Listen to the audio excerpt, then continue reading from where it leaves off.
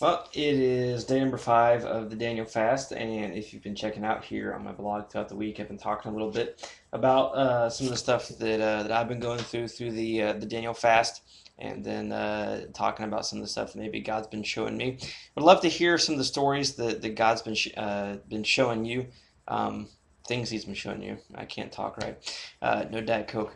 But would love to hear some of the insights that maybe God's been showing you. We've been reading through the book of Acts. We've been talking about some of the interesting things as you go through here, and would love to just hear what God's been showing you. I do believe that God has the ability to speak to you. It's not just like the pastor hears from God, but I believe the same Spirit that was living within Jesus is living within you, and you have the ability to hear from your Heavenly Father. So I'd love to hear maybe some of the insights of things that God's been showing you about yourself personally, about the church, or maybe even about Him, some things that He's been showing you about who He is and how much He loves you, stuff like that. So we'd love to hear those. Shoot those to stories at canthisbechurch.com. Again, stories at canthisbechurch.com. Or you can Twitter me, Facebook me, email me, all the different ways of communication. You can do those. I won't be posting anything tomorrow, Saturday, probably not Sunday. I usually try to take a technology fast on the weekends where I don't turn my cell phone on, I don't Twitter, don't turn my laptop on. So I encourage you to maybe take a technology fast this weekend too, as you're doing the Daniel fast and partaking or not partaking of some things. Maybe even take that to another level and maybe not partake of technology this weekend. So just my challenge. I do watch TV. I watch college football, so don't want you to take that too far. We're going to be talking, let's see, day 5. We're going to be reading Acts chapter, was it 9 and 10? And then we're going to be praying for a friend that you know that needs to be at the Suncoast. Pray that God would move in their hearts and give you the opportunity to invite them. Ask that God would give you the courage to just go for the ask. So I'm going to be praying some people in my life that I know need to be at church, and I'll be praying for the people that you're going to be praying about as well. Day 6.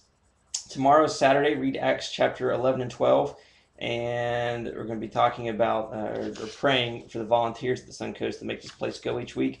Pray that God would bless them the time they give up. Pray they'd be encouraged, and pray about how you can encourage one of the volunteers on Sunday and then do it. If you don't currently volunteer somewhere at the Suncoast, man, I'm telling you, pray that God would show you just one person that does volunteer and how you could encourage them. Maybe just a handwritten note, maybe it's a pat on the back, maybe you go and buy them a Starbucks gift card and bring it on Sunday. Wait, that would be a cruel joke because we're not doing caffeine right now. Okay, so maybe give it to them the next week, but you get the point. Pray that God would show you some way to encourage the awesome volunteers that we have at the Suncoast. Then on Sunday, read Acts chapter 13 and 14, and then I'm just asking you guys to pray for me as I bring the message. Pray for Cheryl and I that our marriage would be strong and healthy, and pray that God gives me wisdom and audacious faith and courage as your pastor. I covet your prayers, guys. It means the world to me that you would take some time out of your day to actually stop and pray for me. So that's the next few days. Probably won't see me on in my blog again until Monday. But just wanted to encourage you as you head into the weekend. I know for me personally, the weekend's a time that I usually kind of relax on the stuff that I've been eating. It's a time that Cheryl and I have date night on a Friday, that we go out and get, some kind of great meal somewhere. To me, food is just kind of synonymous with the weekend. So I'm a little bummed this weekend because I'm not going to be enjoying the food.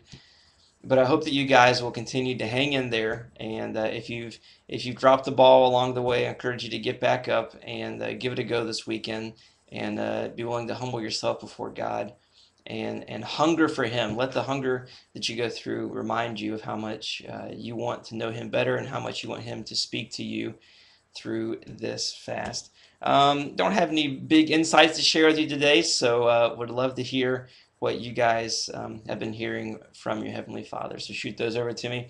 You guys have a great weekend. Let me pray for you, and I'll see you on Sunday. God, I pray for the people that are doing the Daniel fast. God, I pray that you be with them. I pray that you encourage them. I pray that you give them the strength to say no to some of the things on the weekends that are a little easier to want to dive into. So God, give us the strength to make it through this weekend. And through this, show us what faith is all about. Stretch our faith, build our faith. Show us how when our faith meets your faithfulness, that's when we experience you. So may we experience you this weekend. It's in Jesus' name that we pray. Amen. All right, guys, I will see you on Sunday morning at 10:30 for the second part of I Love My Church. See you guys then.